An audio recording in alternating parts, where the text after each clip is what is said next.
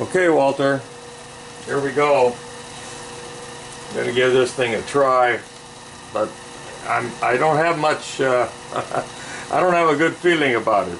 It's one flute, and seems like it might have a lot of vibrations. Let's see. I'm gonna just. Okay, a couple good things.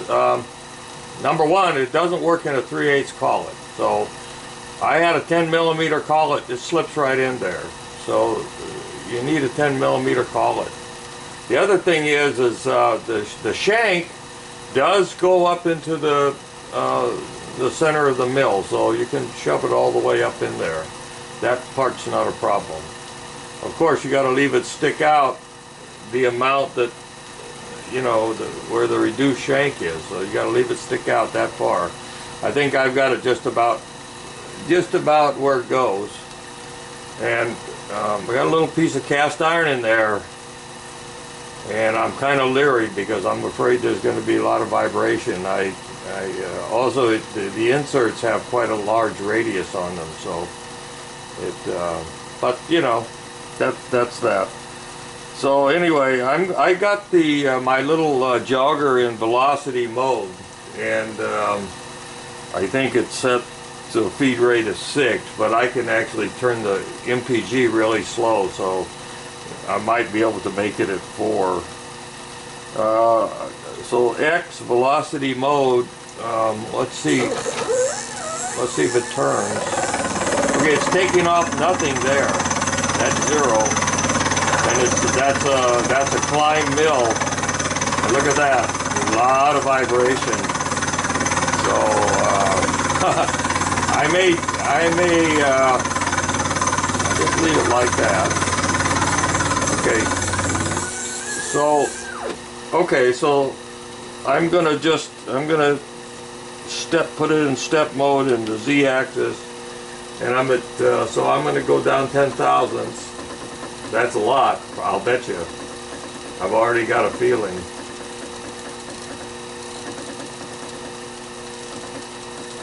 Okay, there's 10 thousandths. That's only 10 thousandths. That's it.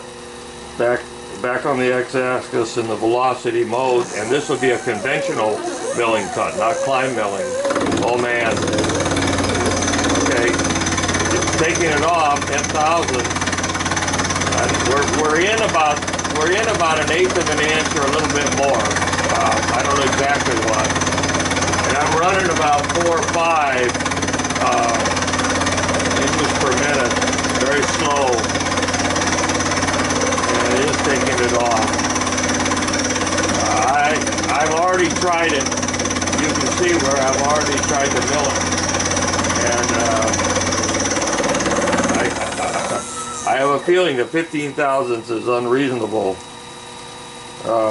Okay, back to the Z-axis, and let's move it down 15. That'd be, let's see, 85.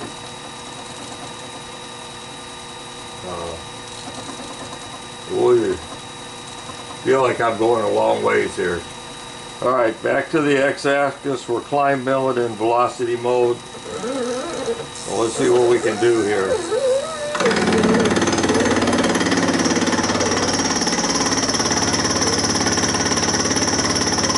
Okay, I'm running about 5 inches per minute. Oh, I don't like it. That's a lot of vibration. I don't have a good feeling about that. I wouldn't run it at that.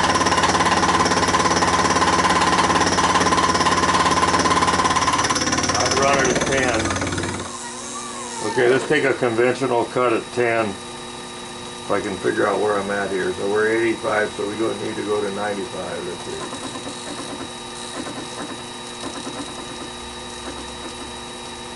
Okay, there's 10 thousandths. Conventional cut, right?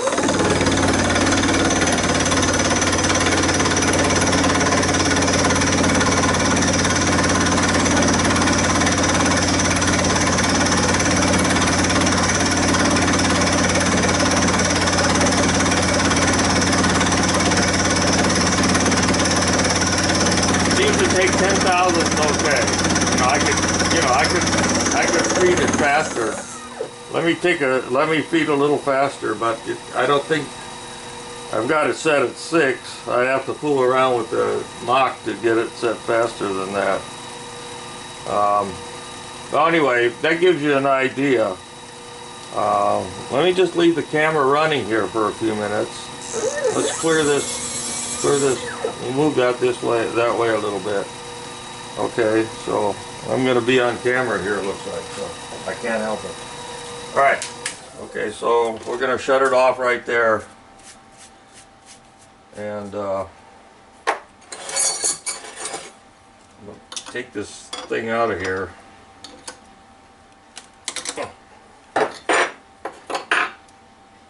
I'm going to take it all the way off because okay, let's see. I'm going to move the Z-axis off.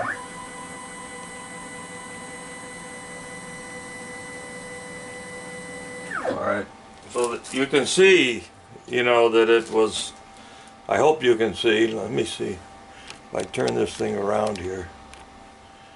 So you can see that this thing is, you know, stuck way up in the collet.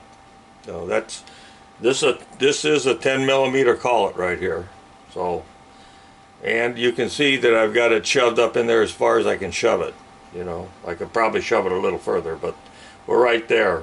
And it's sticking out about, I don't know. Let me get a tape measure.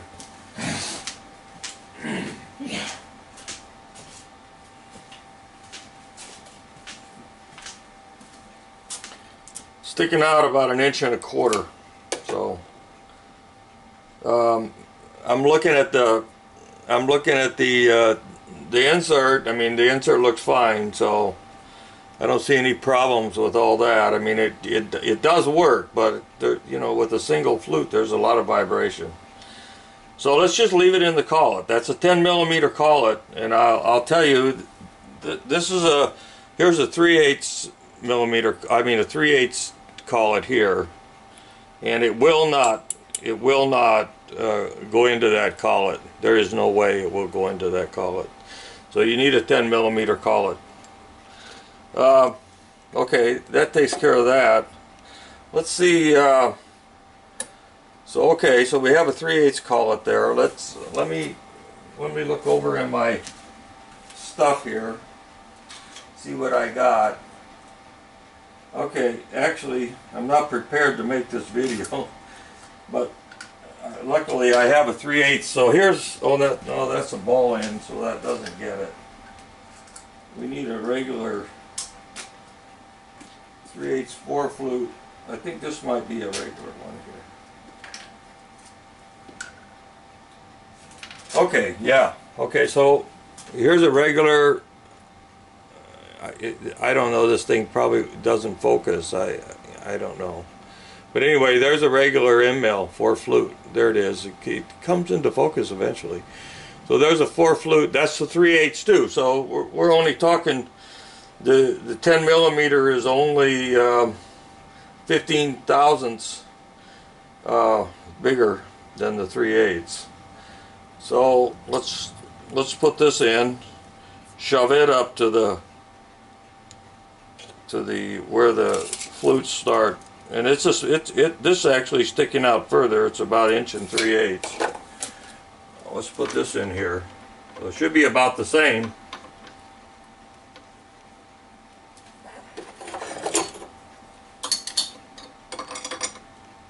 Okay.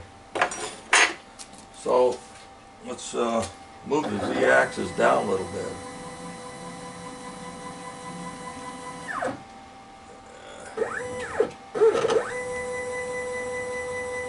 We actually should be smaller. The cut shouldn't be quite as, you know, a few thousandths difference. So let's see where we're at here. Let's make sure I did tighten it right. My memory's going on me. Okay, we're good and tight. Let's turn it on. Let's just step it down to where we're at here. So I'll put it in step mode on the Z-axis. And we're stepping it, you know, tenths of a thousand. So We're coming down pretty slow. Not gonna slam into it or anything. Okay, there we were at. We touched off right there.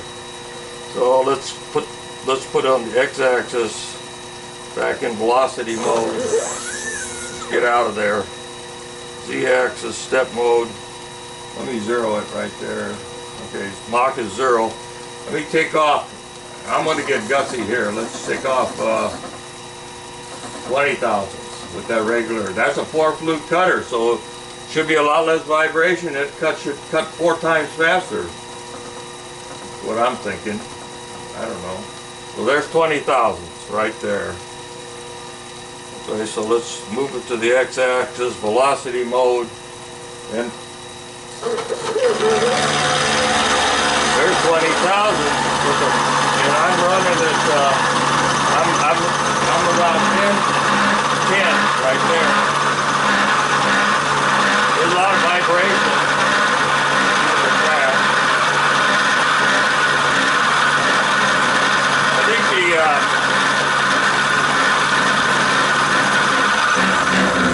I think the vice situation is not great.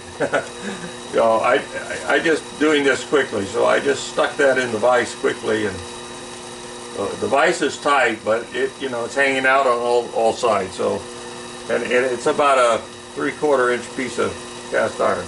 All right, so let's go to let's take it down. So we're 20 now. Let's go to 50. So that's 30,000.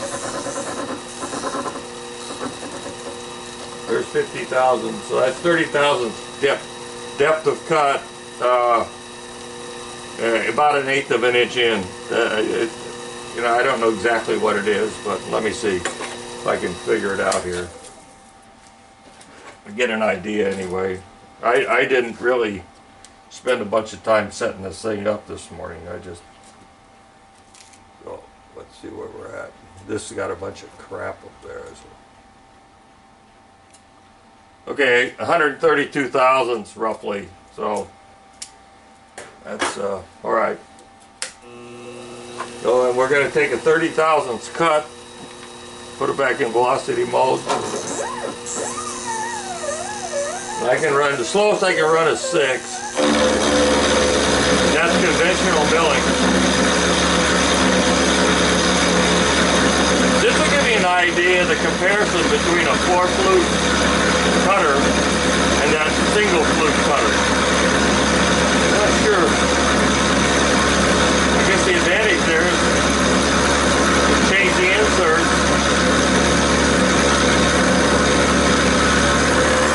Okay, there's a 30 thousandths cut. So right now we're at 50. So let's go to 90. So that's a 40 thousandths cut.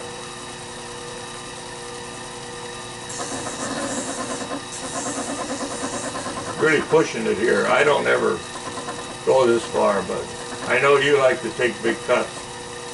Well, here we go. So there's 90 thousandths.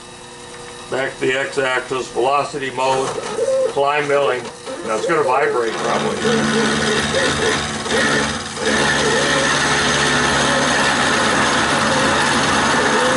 trying to keep it down to like 4 or 5. Because I know, going in this direction, with all that metal sticking out of the vise, it's not the greatest. Kind of hairy, to say the least.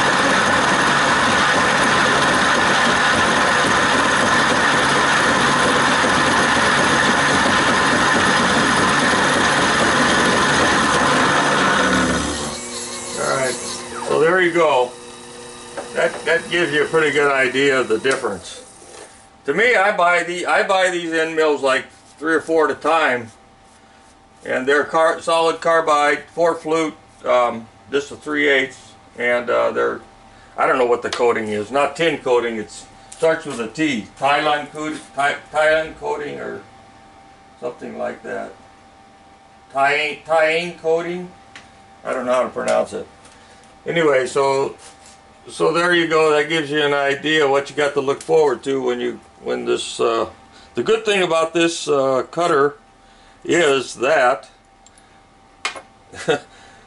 I paid, I got 10 inserts and the cutter, and I paid $1.30 for tracking information, and the whole thing was only $15 complete, free shipping.